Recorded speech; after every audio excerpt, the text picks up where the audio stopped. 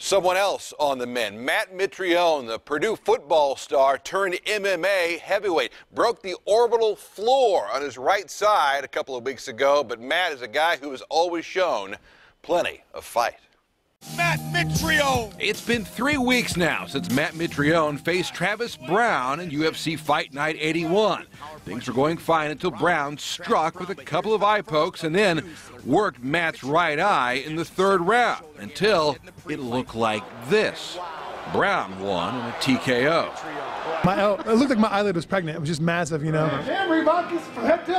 These days, back in the Indy boxing and grappling gym on the east side, all Matt can do is laugh and go through all the memes on social media. One of the first things I saw was a meme of my eyelid in Arabic. Like, not a lick of English, not a lick of anything else. It was all Arabic, and I was like, wow, look, Ma, I made it, you know.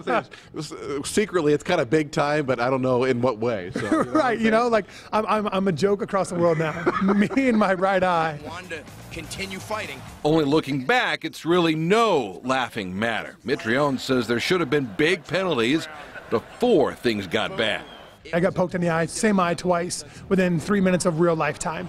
Both pretty bad. I was seeing double, and there were a lot of oversights in my fight. And I think it shouldn't have gotten to the point that it did. It should have never gotten to the point where I got punched in, where my eyebrow got pregnant, right. and I got slammed on my shoulder and got finished off. It never should have gotten to that point. He and his group plan to petition the fight, which just might lead to disqualification. In the meantime, it's back to work in the East Side Gym, a place that's produced some 6 UFC fighters and believes there are more to come. There are so many kids that would never have a future in sports. Yeah. That, you know, maybe organized sports because maybe they don't have enough of a home life to help kind of get them situated or whatever else. You can come here and grind and just embrace it and see if you love it or not.